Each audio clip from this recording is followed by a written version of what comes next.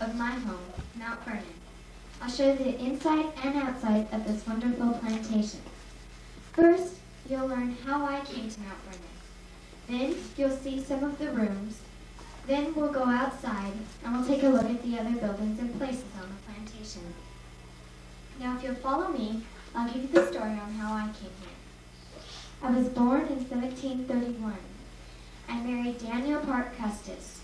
After Daniel died, I married George Washington in 1759. I moved into Mt Vernon in that same year. What is Mt Vernon? Mt Vernon is a plantation that George Washington, the first president of the United States, lived in. A plantation is a place with usually one mansion and other buildings and gardens around it. Now let's go see some of the rooms. This one is George's and my bedroom. George died on this bed in 1799. The 4 pictures up here are of my 4 grandchildren. This is the little parlor. If you'll notice the harpsichord, you will learn that George bought that for my granddaughter, Nellie Custis, in 1793. This is the west parlor. It has a picture of George, who is about 40 years old in that. This is the large dining room. The table was stored away when it wasn't in use. Here's the small dining room. The family eats at this table every day when we don't have company. This is the Nellie Custis bedroom. My granddaughter Nellie Custis lived with George and I and was raised by us. Even after she was married, she lived with us until they found their own home. This crib was given to Nellie by me for her first child. This is the Lafayette bedroom. The Marquis de Lafayette stayed in this room on one of his visits to Mt Vernon in 1784. Above the fireplace is a portrait of him. This is the west front of the mansion. The guests arrive here. The outside of Mt Vernon is a pine. It is painted with sand to give it the effect of stone. This is my 3rd floor bedroom. I think it is my favorite room because after George died, I moved up to this room. This is the central passage. Between these 2 doorways is a key. The Marquis de Lafayette gave that key to George. It is to the Bastille. This is George's favorite room. He bought a globe, a desk, and a fan chair for the room. Every day when he woke up, since he woke up much earlier than I do, he would come down here to change so he didn't wake me up. This is the kitchen. It is apart from the mansion. But if you look back over here, you will see the kitchen and that it is connected to the mansion from a covered passageway. I go to the kitchen often because I like to visit with the slaves and I supervise them as they cook. Let's go outside and we'll see some of the other buildings. This is the mansion. Behind the mansion in our backyard is the Potomac River. It has a beautiful porch in the back, the mansion does, and there are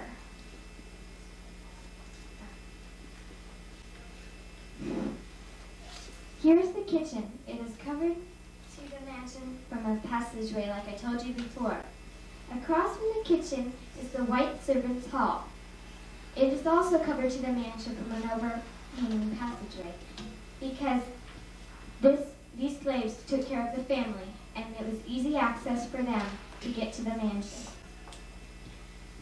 Over here is the smokehouse. The smokehouse is where the meat was cured. This is the wash house. Our laundry is washed here. This is the stable. This is where our horses are kept. Let's go back over here and see the sundial. George bought this sundial. It is the original. This is the gardener's house. The gardener lives here and his tools are kept here. This is the storehouse. Our food is stored here. This is the spinning house. The wool is spun here. And it is also kept there. Let's take a little walk over here and we'll see the black slave quarters. The black slaves lived here. They take care of the gardens. This is the upper garden and the lower garden. The upper garden is called the upper garden because it is a little bit more elevated than the lower garden. I hope you enjoyed this brief tour of Mount Vernon. I hope you remember how I came here, some of the rooms and about them, and some of the places on the plantation. I hope that someday there will be such a thing as the Mt Vernon Ladies Association. I have dreamed that they will preserve the plantation and that they will let school children and their families all around the world to come learn about the father and mother of the United States and the home. Thank you. Any questions? Yes? Did George and Martha have children of their own, or just her children from previous marriage? Just your grandchildren. I see. Any other questions? Do you have questions of Janelle and not of Martha?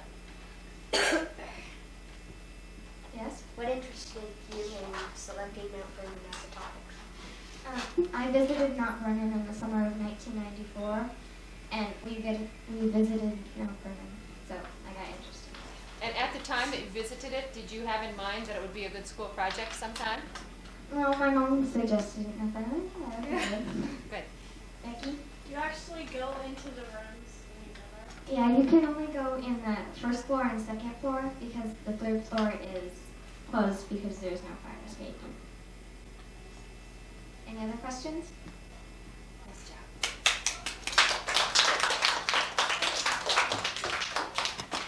Can you get the light, boys?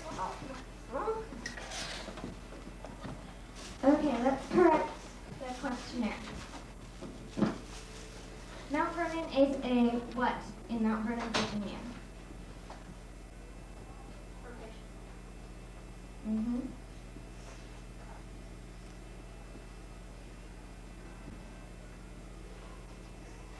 Mount Vernon was the home of blank and blank Washington. Evelyn?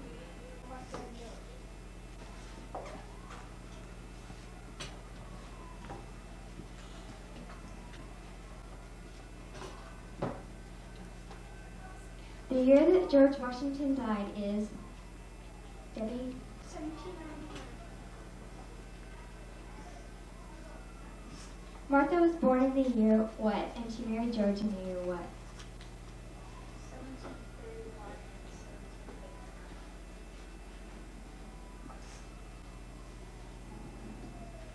Martha's granddaughter that was raised by George and Martha and was like a daughter to them was?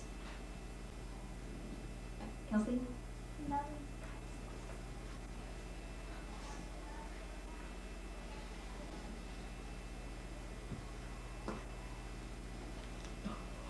The two names of the two main gardens are the what and the what? Upper and lower gardens.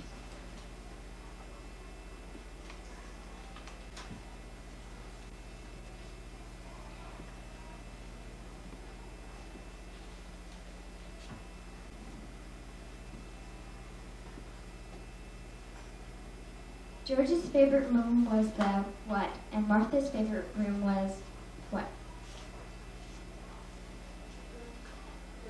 George's favorite room was the study, and Martha's was her third floor bedroom.